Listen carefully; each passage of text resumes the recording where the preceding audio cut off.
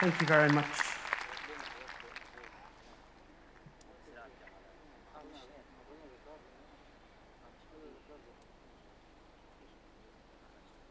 Ladies and gentlemen, trustees, President Honorary, friends, distinguished guests, and most importantly, the class of 2024. I wish to thank you for granting me this huge honor. For me, the 10 years that I had spent here were the most enriching part of my career. And for me, the friendships that I made in this institution have remained the most enduring. But more importantly, what very few people do know is that in 1948, when the Nakba took place, of the 70 Palestinian doctors working in Palestine, 2/3 of them had graduated from this institution. And therefore,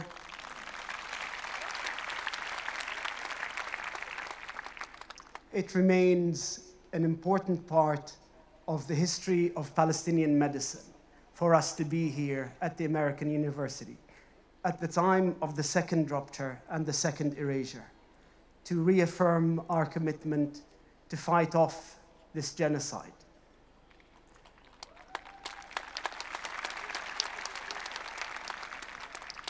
"45 years ago, the ever-present Audre Lorde warned us, and I quote, 'The master's tools will never bring down the master's house.'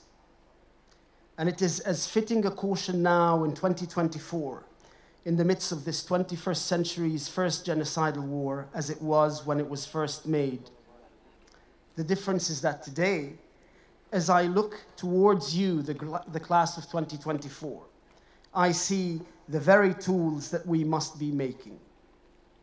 These are the tools that will make our own future, a future that is the answer to our dreams and aspirations, a future that heals the suffering and sacrifices of today and reflects our own cultural and historic past and our future challenges. Over the last 7 months, we have been asking ourselves the question, why do all the international agencies, whether it is the World Health Organization or the International Committee of the Red Cross or Doctors Without Borders or any other organization, fail us, whether in Palestine, Syria, Sudan, or anywhere else where our people need them the most? But the real question that we should be asking is, why don't we have an Arab health organization or an Arab committee for the Red Crescent and Red Cross or Arab Doctors Without Borders? Why don't we have our own tools and our own organizations that can respond to our own needs and set our own agendas? I, like many in this university, are the son of a Nakba survivor. And like the majority of his generation, my father believed that education was the only chance to prevent erasure.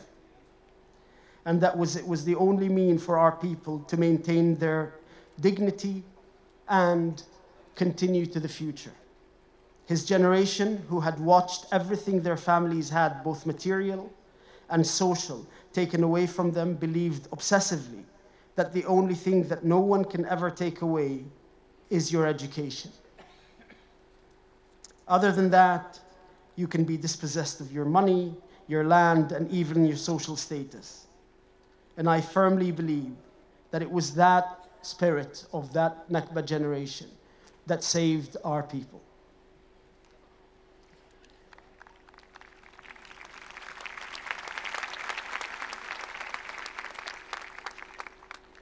We have sadly learned a lot about genocides from this current genocide. And one of the most important things we have learned is that in order to eliminate a people, you must destroy their universities. And as we watched 12 of Gaza's universities being destroyed, we understood the importance of universities as the pivot from which we move from the present to the future. And therefore, we have to reaffirm our dedication to defend our universities at all costs. and rebuild those that are destroyed in Gaza. On a personal note, I need to dedicate this award, as I do to all awards, to my colleagues and comrades in Gaza.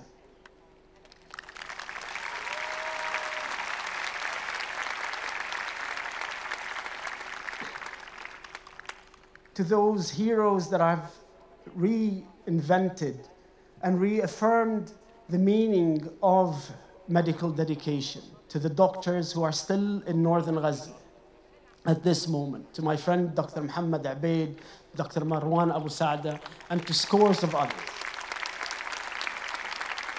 who continue to work in Gaza's hospitals, particularly in the north. And also to the glorious memory of our fallen comrades, to Dr. Ahmed Maqadmi, to Dr. Adnan al-Bursh, and to Dr. Haytham Abu Hani, whose memory will always be in our minds, and for whom we affirm that we will continue the struggle. Thank you very much for your kindness. Thank you very much for this award.